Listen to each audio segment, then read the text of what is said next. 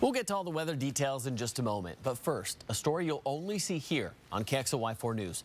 It's video that's hard to watch, but a Spokane family hopes you won't look away, as tonight they're looking for answers and justice for their grandmother. Watch. She tries to pull back, but her wheelchair catches and she ends up going down the escalator head first.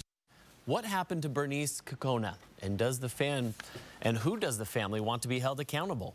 Tonight, a Spokane family is demanding answers and justice for their mother and grandmother. They say what happened in that video never would have occurred if Alaska Airlines lived up to an agreement to help Bernice in an airport last summer. The grandmother was traveling back to Spokane from Hawaii like she had done several times before. Her family arranged an airport escort, and when it didn't come, Bernice went off on her own. KXLY4's Melissa Luck is here with the exclusive story of what happened next. Hey, Aaron, Bernice Kokona spent most of her 75 years on Maui. She came to Spokane for better medical care, but her heart is there on that island. When she left for an annual visit in June, her family here in Spokane never imagined this would happen, and that trip home would be her last. Grief knows no season. So this week, Bernice Kokona's family had no choice but to try to celebrate. It was kind of hard for us to get in the holiday spirit this year. You know, we did it for the kids. Right next to their tree is where Bernice used to sit. Filled with memories now, she would sit here for hours, watching the kids play outside, dreaming, perhaps, of the life she left behind on Maui. She was here for the medical stuff and things to get there, but for the better part of it, her heart was there. Her heart and so much family. 8 kids in all, 24 grandchildren, 31 great-grandchildren. Bernice loved them all. And once a year, despite dialysis and diabetes and one missing leg, she returned home to visit. It was a process because we'd have to set up dialysis back home, and everything had to be in order for this to work. And we worked really hard making sure that everything was in order so that she could see her family and be with her loved ones. Every precaution so that Bernice would be safe, including setting up mobility assistance through Alaska Airlines to take her from one gate to another. She's used the service before and used it with no problems on her flight to Maui. After spending a month there surrounded by family and friends, Bernice was ready to come home. The day before, and as she was checking in, her family again confirms with Alaska Airlines that someone would be there in Portland to take her to the next gate. Attorney Brooke Cunningham explains what happened when that plane arrived at PDX.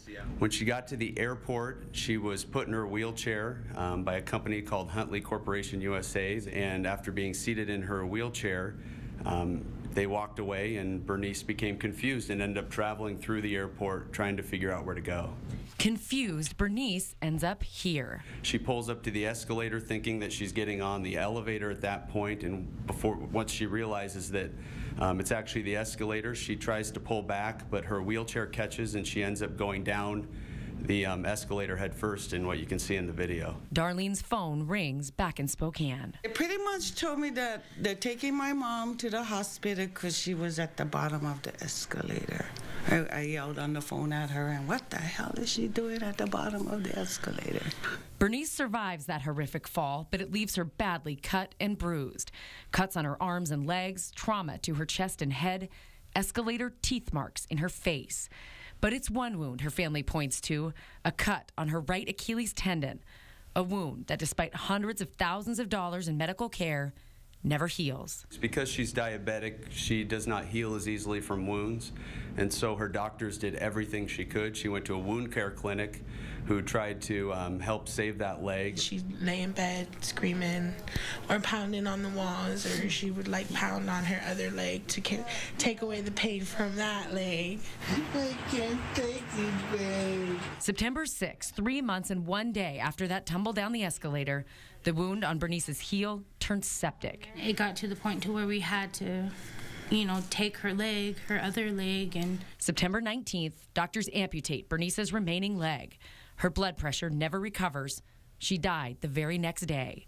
The family's attorneys say Alaska never once stepped in to help. They were fully aware of all of this. They never offered to provide any assistance to the family as they provided around-the-clock care, and they never offered to help them out with medical bills, which amounted to almost $300,000. We reached out to Alaska Airlines and to Huntley USA, the contractors who provide that escort service on Alaska's behalf. Huntley said they weren't aware of the lawsuit yet and couldn't comment. Alaska Airlines sent me this statement yesterday saying, quote, "We're heartbroken by this tragic and disturbing incident. After landing in Portland, Ms. Kokona was assisted into her own motorized scooter by an airport consortium wheelchair service provider, who then escorted her from the aircraft into the concourse. Once in the concourse, she went off on her own."